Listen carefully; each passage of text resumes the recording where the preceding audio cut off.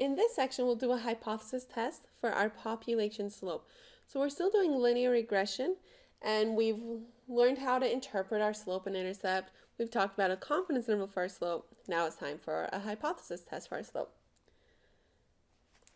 Okay, so there's this part for you to try here to decide how would you tell if two variables have a linear relationship. So make sure you pause it and do that.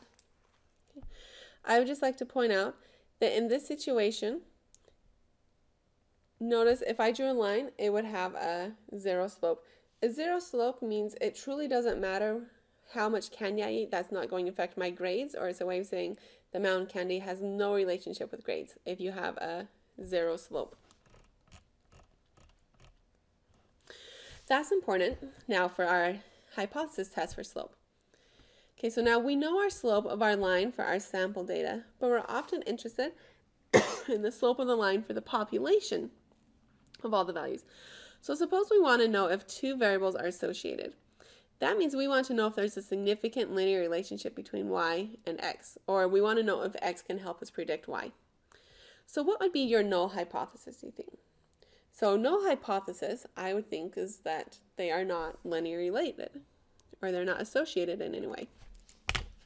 So null hypothesis would be the variables are not associated.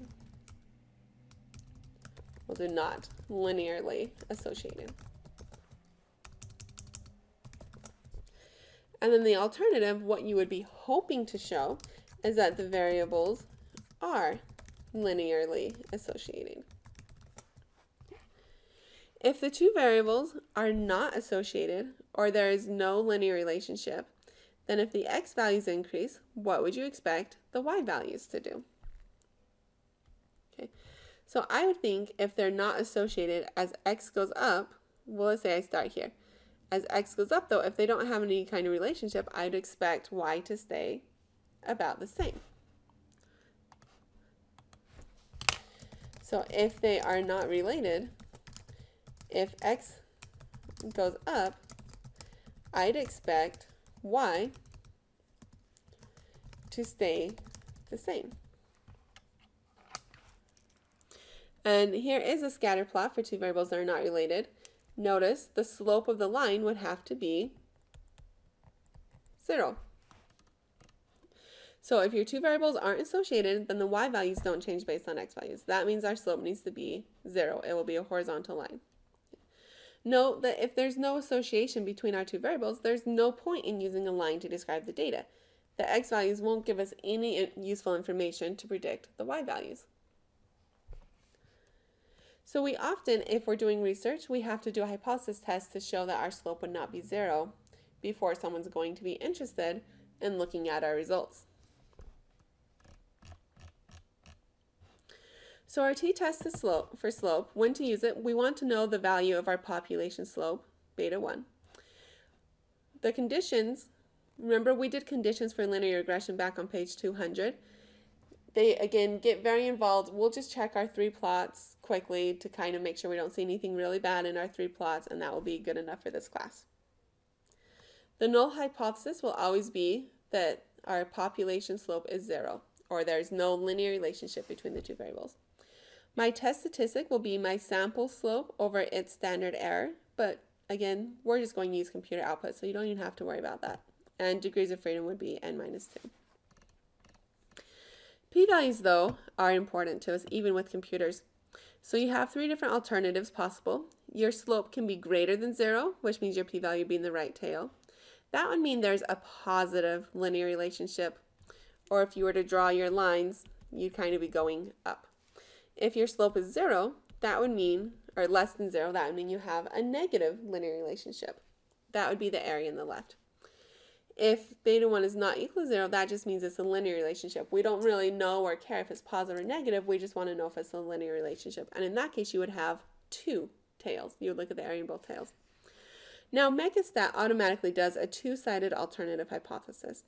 If you want to test specifically for a positive or negative relationship, you have to find the p-value by hand or just divide it by 2. Because megastat will always do both tails. If you want just one tail, just divide their p-value by 2. Okay. So here's our megastat output. We looked at it previously for confidence intervals. Remember, it will show you your response variable here for y. This second line here is always for your slope. Here it has my sample slope and its standard error. But notice it also has t with degrees of freedom. So I have 14 degrees of freedom, and this is my t-test statistic.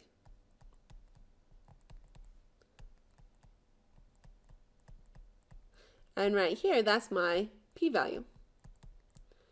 So hypothesis test is super easy. We just read off the test statistic and p-value.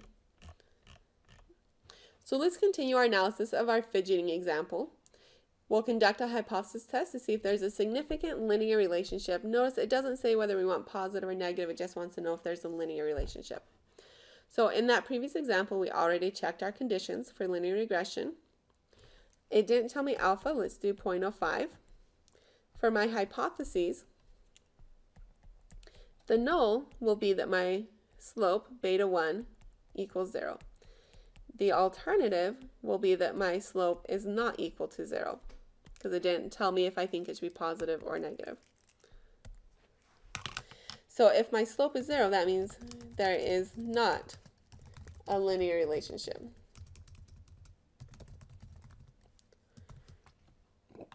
If my slope is not equal to 0, that means there is a linear relationship.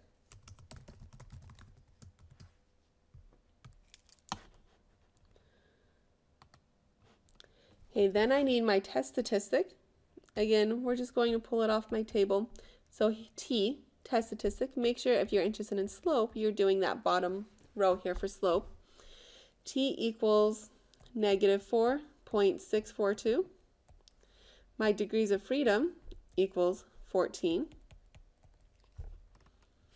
My p-value, make sure it's your p-value for slope, not your intercept, is 0.0004. For my decision, that's a small p-value. So I will reject my null hypothesis.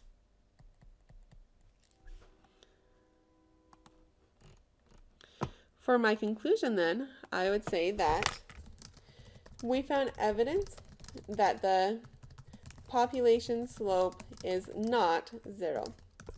So our variables are linearly associated. Now remember, linear regression doesn't actually let us show cause and effect. It only demonstrates that the variables are associated and can help with predictions. So we can't actually show that NEA affects fat gain. Okay? It probably does, but we can't show it with linear regression for sure. Can you think of any lurking variables that might affect both NEA and fat gain? So what are some things that might affect both NEA and fat gain? So here are just some ideas. I don't know if they're true or not. Okay, so perhaps people who fidget, have NEA, have a hard time sitting still, and so they are more active and exercise more, which would then reduce fat gain. Or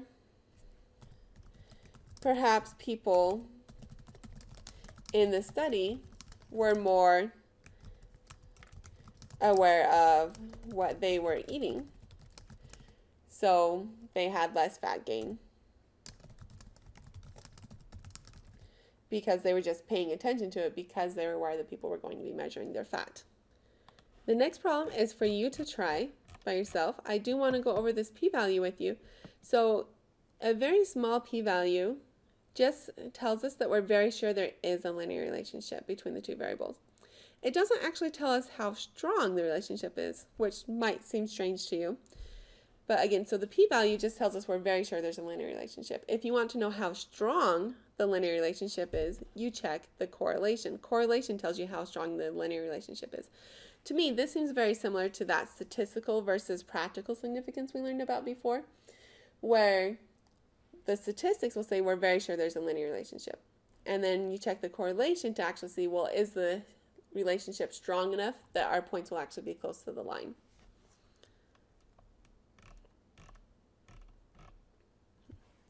Let's try this example then. We want to use our x values to predict our y values. Okay, so you'll notice it just has x and y for our dependent and independent variables. Remember, the second line always gives us values for our slope. Looking at my plots, we want to know if linear regression would be appropriate. Well, I could put a line through here, but it kind of looks like those points are just kind of randomly scattered about. So I'm going to reserve judgment on that for a minute. But my residuals look random, so that's fine. My normality plot looks good enough, straight enough.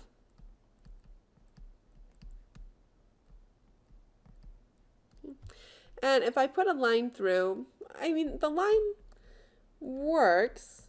They're not close to the line, but it's not a curve.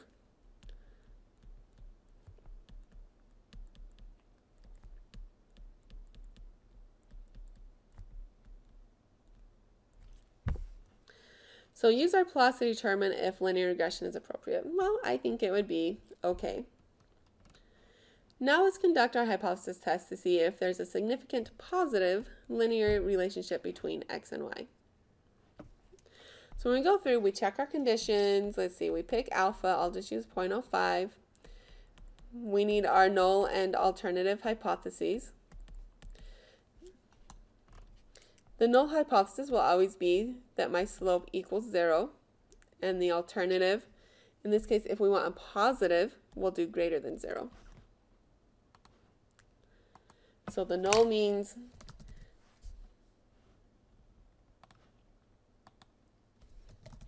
there is not a significant linear relationship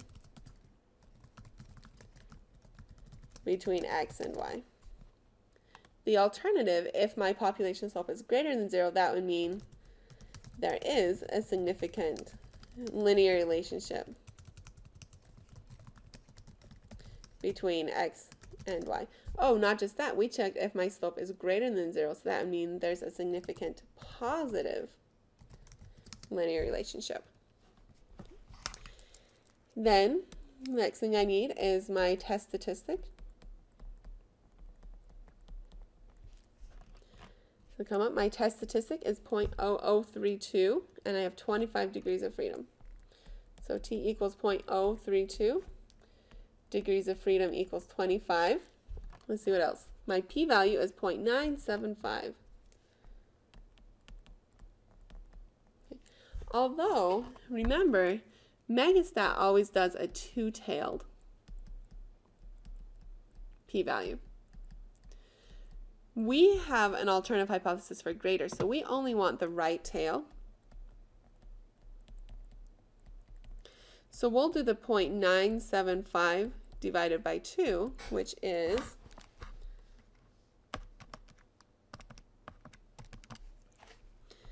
0.4875. So my p-value equals 0.4875.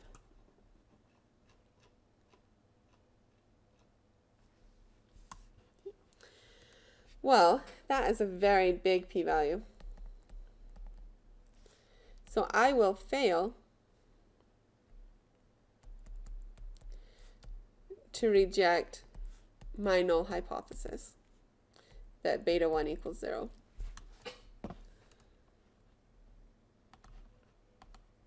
And I would say we didn't find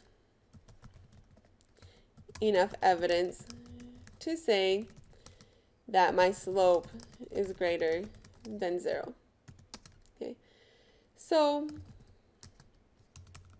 okay, well, and we usually leave it there. So we didn't find enough evidence to say that the slope is greater than 0. So, okay, which makes sense because when I looked at this, it really looked like my slope would be about 0. Now, it might be interesting to look at what is our confidence interval for our slope. So again, all you have to do is look at the output, which goes from negative 0.1094 to 0.1129. So if we round just a little bit, the confidence interval is negative 0.11 to positive 0.11. So we are 95% confident that the population slope is between negative 0.11 and 0.11. So 0 is in that interval. So my population slope is probably 0. And if that's the case, is our line going to be useful to predict y values? No. If the slope is 0, then knowing what x is doesn't tell you anything about y. And that makes sense again, because when I looked at this first graph, I'm like, oh, that looks like it'd be a flat line. It doesn't seem like there's any pattern to those points. Like they really just seem to be scattered about.